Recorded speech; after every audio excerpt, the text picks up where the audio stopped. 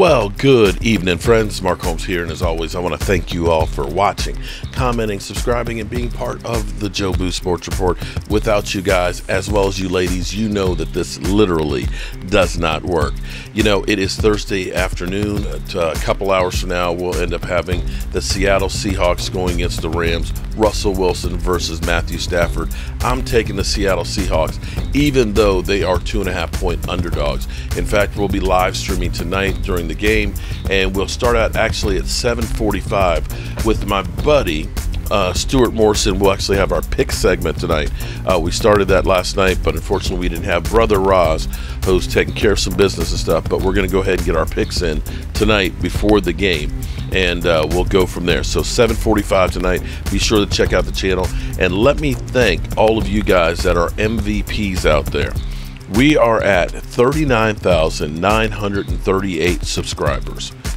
Last week I was about 900 away, and I thought it would be a pipe dream to be able to reach that by my birthday, which is on Sunday, and that would be the best birthday present that I could ever have, to get to that milestone of 40,000. So shout out to you. We're 62 away, and hopefully we can get there by then. The Dallas Cowboys get ready to take on the New York Stinking Giants, as I'm sure you've heard that, you know, somebody's out there, you know, calling out Mark Holmes. This is literally their Super Bowl because he knows his team is ass. And I'll get to him a little bit later because, you know what, I have no problem making him wait. You know, in fact, I love the attention that he's giving me and hoping and praying that I'll respond. Pizzle, are you enjoying it, buddy? Are you enjoying it? Yeah, well, I'll get to you later. So the Cowboys, this game is a measuring stick, and this game is, might be even spiritual. You got to take care of your division, first thing. You got to be able to do that. We did that with the Eagles, and that's something the Cowboys have always done really, really well. But this game, more than anything else, it was October 11th last year against the Giants that the Dallas Cowboys saw their season go down the toilet when Dak Prescott's foot got broken. Listening to Dak, he was talking about watching the film and stuff. He was like, I just turned my head, you know, when the accident happened, and self-deprecating himself and saying, I don't know what I was thinking when I was trying to put it back together, you know, which is kind of like, ooh, when you just think about that, you just kind of get that, ooh, that queasy feeling from it, because that was gruesome. And for Dak to come back to being where he is right now, it's amazing, and it's truly a blessing that we do have him back at full strength. So this game, mentally, playing against the Giants, playing against Jason Garrett and Joe Judge and things. Joe Judge, who's literally saying playing against the Cowboys offense is like, you know, it's like just spin the chamber, it's just another bullet's going to come out from another one of them because they have so many weapons. Dak said this today on Kellen Moore. He's finding the weak spots in defenses and attacking them. He's finding different ways to get us all involved using our strengths. Y'all haven't seen it all, and I don't know if you'll ever see it all because his mind's always rolling. We're not going to try and throw just to throw. It's because we want to throw it and to be the hot hand and have a lot of passing yards. If you're going to allow us to run, we'll impose our will with the way we're running. The plays we're calling, the style, just being who we are. So basically they're saying, pick your poison. You decide which way you want to die. And this works great. And this is where you can look back at Norv Turner when he was here at the Cowboys. He could do the same thing, because when you've got a great offensive line and weapons, most things will work. You can find places where they can't cover. And it all comes down to four things in winning. The Cowboys' great teams have all had a great running back, great quarterback, dare I say also wide receiver, actually five things, a great defense, and the great walls of Dallas. Whether you go through the 70s, go through the 90s, that's when the Cowboys have succeeded, because everything starts from that offensive line. And I'm beginning to feel like this is the best offensive line right now we've had since 2016. We've been fooled over the years where they've always said, oh, well, the Dallas Cowboys, you know, great offense, best offensive line in football. That was true in 2016, but since that time, it has not been there. It has not. In fact, last year was pretty much rock bottom. But right now, you look at the Cowboys, and we kind of have a problem on the offensive line. And that problem is we've got great players that are going to be sitting on the bench. I think part of the reason why La'el Collins ended up, trying to do this lawsuit was he's worried about being a starter when he comes back. When you see Terrence Steele, a lot of people thought was tinfoil. No, he's a man of steel. You see him playing the last 3 games in La'el Collins' spot, you say, okay, that guy's good. When you saw Connor McGovern stepping in for Zach Martin, all-pro guard, and playing really well, you say, okay, that guy can ball. It's conceivable that those 2 guys who should be starters on other teams are going to be on the bench. That's something we haven't had in a long time. That's where you say, okay, if we lose somebody, which we have every week except for the first week, you don't feel quite as bad. Actually, no, we did. We've actually lost an offensive lineman every week. I forgot. Zach Martin was out the first week. And then, of course, La'el Collins has been gone the next 3. You're not feeling quite as bad.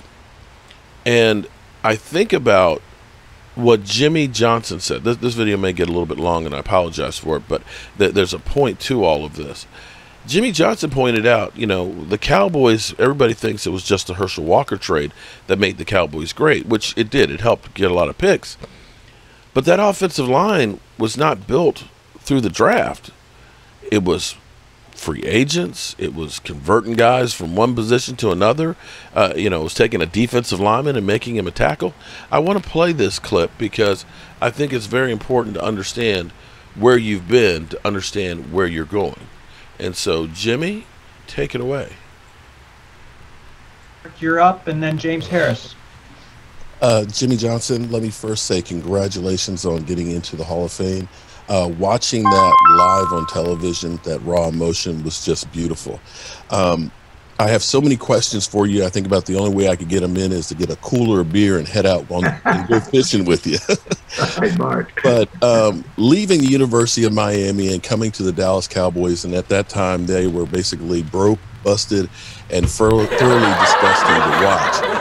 Having gone from the pinnacle down to the depths, what was that like? And the second part of this question would be, played football at JMU with Charles Haley, and knowing the character that he is and all the personalities that you had with the Cowboys, how were you able to mold them and keep them focused on the grand prize, which was winning?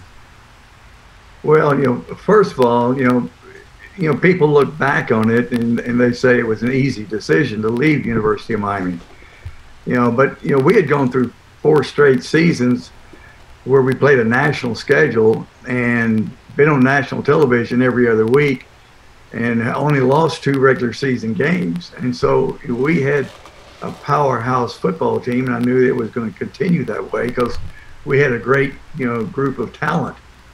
And then going to Dallas, Tom Landry is one of the greatest coaches of all time. Mm-hmm. But they had 3 straight losing seasons. They were at the bottom of the NFL at 3-13 because they just didn't have any talent. And and obviously there were some older players that helped us, in winning our Super Bowls. But a lot of it had to do with, I brought in Tony Wise, my offensive line coach, and he put together what is considered one of the greatest offensive lines in NFL history. But he did it with a free agent defensive tackle, Mark Tuinei, at left tackle. He did it with a left guard where the previous staff said get rid of him because he was too fat, Nate Newton. We took a 3rd round pick, 245-pound offensive guard. I asked Tony, I said, can you convert him to a center? He said, I'll make him into a center. So we moved Stepnoski to center. And then we took a 7th round pick, Kevin Gogan, who had struggled his early years. We moved him to guard and took a 3rd round pick, Eric Williams, at right tackle. So, those players hadn't developed, but Tony Wise was able to develop them into a great offensive line. And so, the combination of having some great assistant coaches and acquiring a lot of talent with 51 trades in 5 years, we were able to win that Super Bowl. So it was a great feeling. Thank you very much on that. I'll follow up about Charles Haley. Yeah. Okay, so I'm not going to go through the whole thing, but here's the thing that's interesting when you start listening to this. So it wasn't that they got all #1 picks and stuff. You heard them take a defensive tackle, Mark Tuinei, and make him an offensive tackle. You heard about, Mark Spiknowski, who was an undersized guard. They made him center. They ended up taking a guy that nobody, wanted because they said he was too fat, in Nate Newton, and ended up making him a great guard. And that's kind of the story that you have right now with Terrence Steele, an undrafted rookie free agent that you brought in who that first year, listen, all y'all were ready to push him over the bridge. Now I want you to take a look here. This is amazing right here. Okay. So what I want you to notice here, and let me back this up a little bit here. Sorry. What I want you to notice here is this play. And I slow it down, don't worry.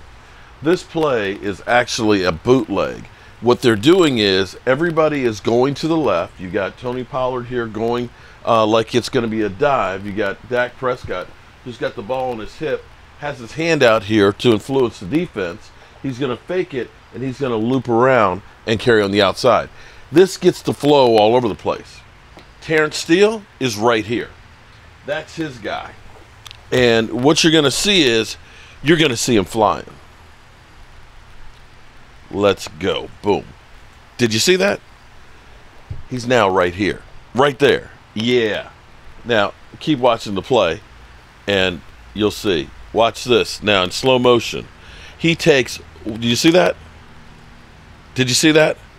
He took his right hand and literally threw him aside. That's Eric Williams-esque. Okay, that is a little bit of nasty. That's Tyron Smith, who, when Tyrannosaurus is just taking one arm and I'm just kicking your ass right on through here. Watch this again up close. I love this. Okay, right here. You see him? 78. Steps inside, takes that big hand, and he launches his ass. Look at this. Get the hell out of here. Take out the trash. Guys, that's freaking amazing. Watch it one more time. Watch this. Boom. Look at that. Throw his ass. Boom. Look at that. Oh my God, I love that. Don't you love that? Look at this shit. Look at this. Move it. Get out the way. Get out the way, Vince. Get out the way. Move it. Get out the way. Yeah. This is becoming the Great Wall of Dallas 3 this year. And that's why Zeke Elliott ends up being the ground player of the week, because they're pounding open holes right there. Dak Prescott has not got people breathing down his throat. He is able to make his moves, be able to read the defenses, and the defenses are confounded. This is incredible. And with this game being such an emotional game, where we've got Dak Prescott coming back from, of course, injury, going against, of course, the Giants, the team that he went out on, I feel like this offensive line has made it their mission that they are going to protect Dak Prescott or die trying, that they're giving everything to make sure that he does not get hurt. And I'm going to tell you, this offensive line, they're beginning to get a little bit of streak of nasty in them. And they are literally just blowing people away. And the fact that we still have Lyle Collins coming back, that we've got Connor McGovern sitting over there, and even Ty Nsekhe, another guy who's been a starter, this offensive line is ready to rock and roll and can withstand some different issues if they come up. And so I'm enjoying seeing the play out of our offensive line. Next time, we'll be talking about the defensive line and the improvements that they've made. In the meantime, you know how we roll. Mark Holmes here, and as always, I want to thank you all for watching, commenting, subscribing, and being part of the Jobu Sports Report.